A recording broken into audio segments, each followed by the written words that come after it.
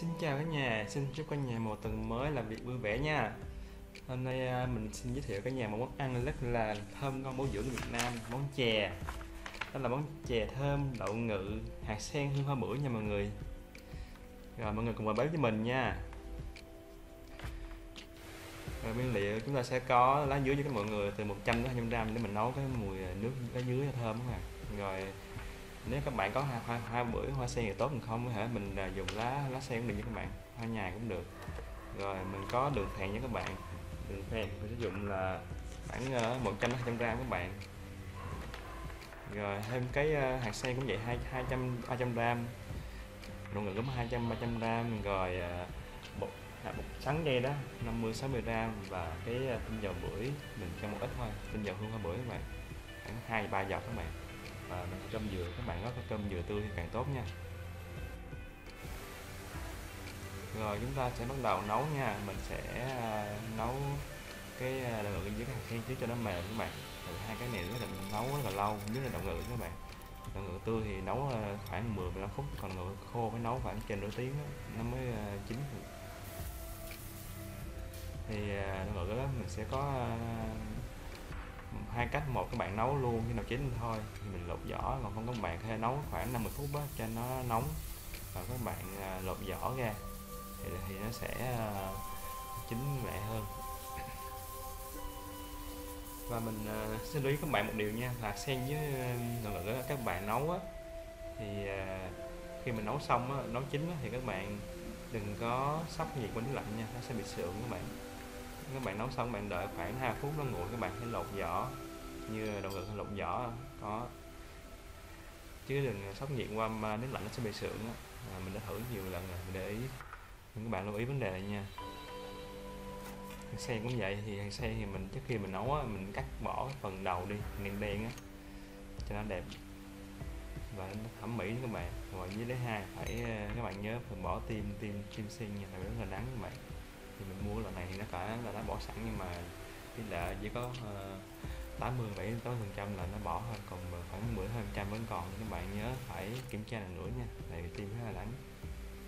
Mình ăn nắng được thì cũng tốt, không được thì thôi, nhưng mà cái đầu có bột phải cắt bỏ các bạn cho nó đẹp. Còn các bạn ở nhà thì các bạn có thể để nguyên cũng được rồi, còn nếu mà ở ngoài tiệm thì sẽ cắt bỏ cho đẹp. Thì cái món chè này mình không biết xuất phát từ đâu, nhưng mà mình thấy cái đậu ngự này có thể nó xuất phát từ ở Kinh Thành Hóa. Mà món này nếu mà sự nấu thì cái vị chè rất là thanh và thơm. Thật sự đây món chè mà các bạn nấu sẽ chưa phải ăn ở ngoài bao giờ, đây là nước công phu và rất là nhiều nguyên liệu, nên món này mình nghĩ chắc phải gọi là món đãi chè Tiến Vua á, rất ngon. Bởi vì cái mùi nấu từ lá dứa nè, sau đó ăn kèm với bột cái nước sắn dây á, mình bỏ vô để mình làm cái nước lá dứa nó sợi lại, sau đó mình ăn chung với hạt sen đậu ngự á, và mình thêm một chút hương hoa bưởi nữa. Cái mùi bưởi rất là thơm ngào ngạt các bạn, ăn với thêm chút dừa khô sực sực nữa, và đã món này mới là ăn mà đã rất là ghiền luôn á.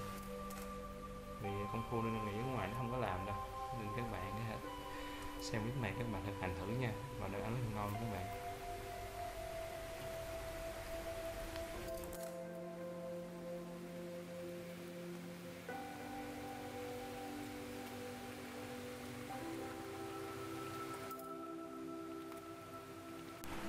Đây là phẩm sau khi mình đã xử lý xong hết rồi đó, nó tách bỏ mình đen và bỏ luôn cái phần tim sen. Và đây là đậu ngự mình đã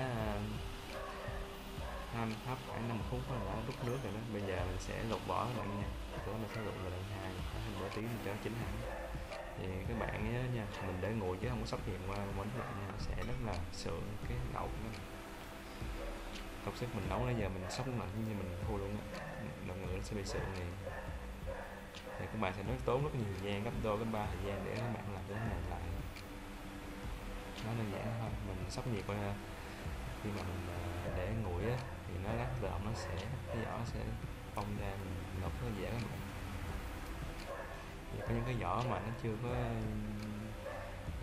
lột được á, còn dính thì các bạn nấu lát hoặc nấu á, có lần hai các bạn lột xong nó sẽ tự động tách cái vỏ ra.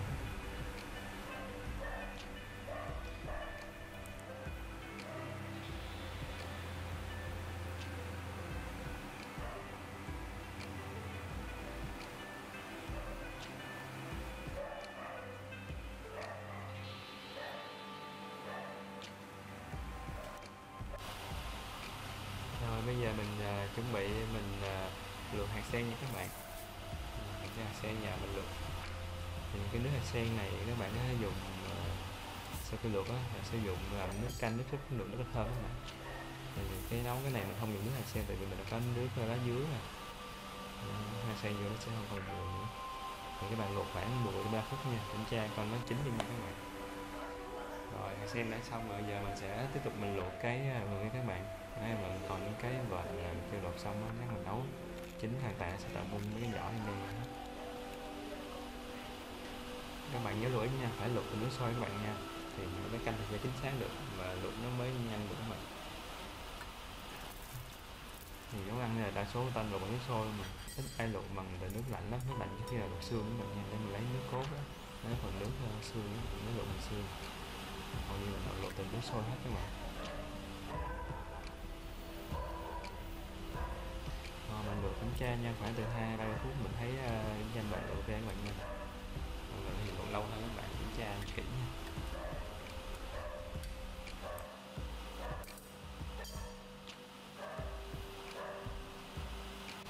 Rồi bây giờ mình sẽ lấy luộc mình nấu nước với lá dứa để mình làm cái phần sốt nền các bạn. Nước chè lá dứa này các bạn có thể cắt nhỏ để mình luộc cho nó mau, để phần nước dưới các bạn còn lẫn được. Thì cái phần nước để nấu nước cái phần chè thì các bạn từ 1-2 lít. Các bạn nào mà thích ăn gọi là ăn kiểu ở nhà thì là 1 lít thôi, còn nếu mà đi buôn bán thì phải làm cỡ 2 lít trở lên để người ta mới lời được. Thì cái này mình nấu khoảng cỡ lít 2 đó, lít 2 đó mà. Thì nếu các bạn mà nấu nước nhiều các bạn phải tăng cái lượng nước hẹn nha. Để mình nói 1-2 gram là như 100 bạn nào mình sợ bị đục thiếu đường thì cho 1 gram, 1 lạng á. Nếu bạn thích ngọt 2 lạng trở lên, còn là bạn nào tăng lượng nước trên 2 lít thì các bạn tăng lên 3-4 lạng thì các bạn nha. Thì càng nó thanh thôi, nó không có nguy hiểm như là đường cát hay đường kia.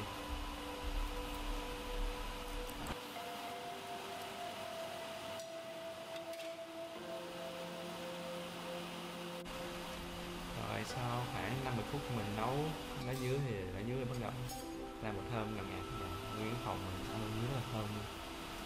Mà xong lá dứa nguyên phòng là bảo đảm là vừa thơm mà vừa dễ chịu mà thơm.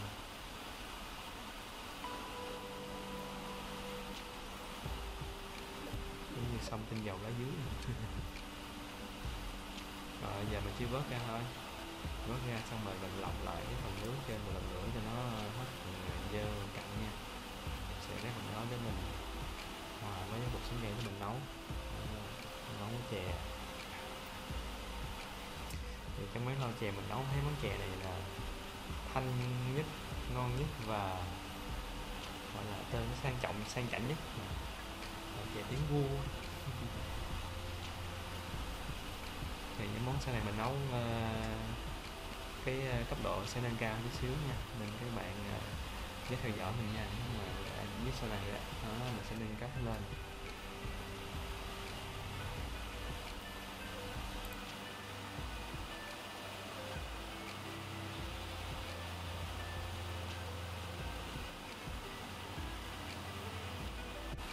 Rồi sau khi mình lọc hết rồi, giờ mà nước mình dơ rồi đó, mình cạn ra, mình giờ mình cho đồng hàng với mình nha. Này mình cho khoảng 150 đến 200 gram các bạn. Đây mình cho khoảng lít hơn lít 2 rồi. Nhưng mà các bạn quan trọng các bạn định lượng thì các bạn phải nếm nên mình thử nha, hợp với mình không. Và thứ ăn ngọt hay với lại ăn thứ lạt lạt các bạn nha. Và chè thanh không có cốt dừa hay là cái béo gì đó, không có sữa gì đó.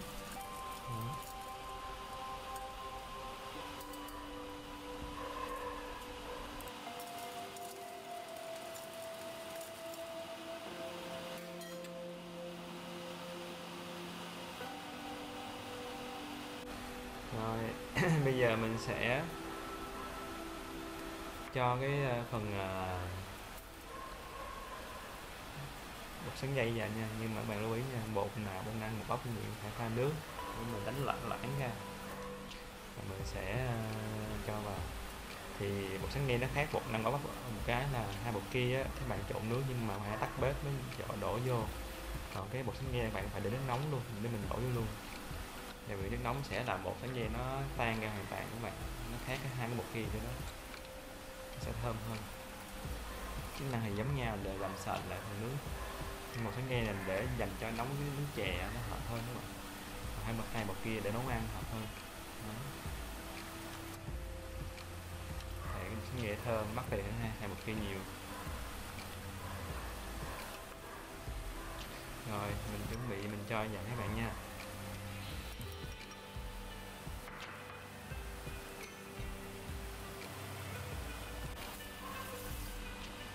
Rồi phần được nó tan hoàn toàn các bạn nha. Bây giờ mình sẽ cho cái phần 1 sắn dây nha các bạn nha. Phải để lửa nóng mình đổ vào luôn, mình vừa đổ mình vừa khuấy đều các bạn, bột nào cũng phải thấy đều hết á, cái khác cái là nhiệt độ này cao hơn hai kia. Nhiệt độ sôi là hơn 100 độ C luôn nên mình bỏ vào. Các bạn nhớ không quan trọng không khuấy đều nha, tại vì lúc mới đổ vô sinh đạm rất là đặc, cái màu rất là đục, nhưng mình càng khuấy á, nhiệt độ nóng nó sẽ tan, màu nó sẽ lãng ra, nó trong lại các bạn thấy khuấy đều lên. Mình có quyết đánh đều tốt nó phải cho đều tan không bạn sắn dây. Bây giờ rất là thơm, như bột sắn dây hòa cùng bột nước ở dưới rất là ngon và thơm các bạn.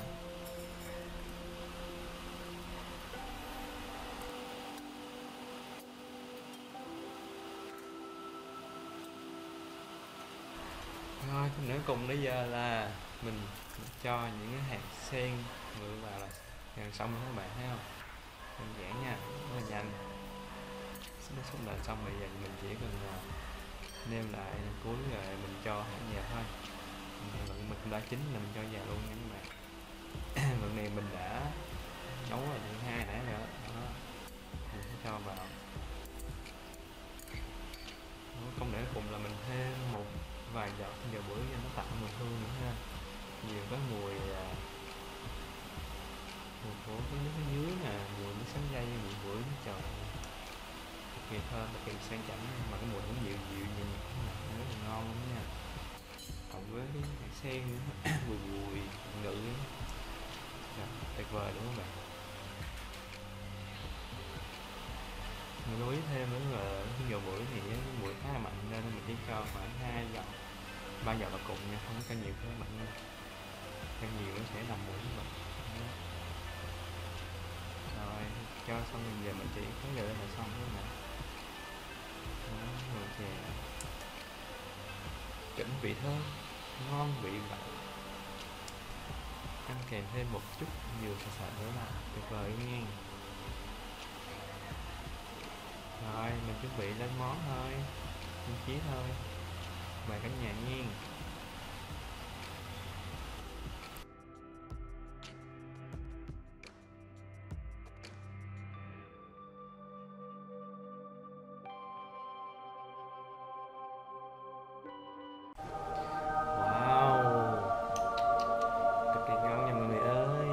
Chè đậu ngự hạt sen hương hoa bưởi đã ra mắt mọi người ơi, ngon không nè, từng miếng sen thơm mềm, đậu ngự mùi béo ăn với cơm dừa sật sật cùng nước chè thơm mùi ở dưới, thơm mùi sắn dây hòa cùng hương hoa bưởi, ngon nha, rất là ngon người nha. Món này mà ăn sau một bữa tiệc thôi luôn á, số dách luôn người ơi. Món chè tiếng vuông này mà các bạn không thử một lần thì làm sao mình biết ngày xưa chú ăn gì hen. Rồi mọi người hãy thử một lần thực hành và thử một lần trải nghiệm món chè này nhé. Chúc mọi người có một buổi tối lãng mạn, một buổi party vui vẻ với một món chè. Kết thúc buổi tiệc ai cũng trầm trồ khen ngợi. Còn gì bằng nào, nhà bếp nhanh nha mọi người ơi. Chúc mọi người vui vẻ và thành công với món ăn chè này nha. Hẹn gặp mọi người ở những clip sau ha. Bye bye. Yêu mọi người nhiều.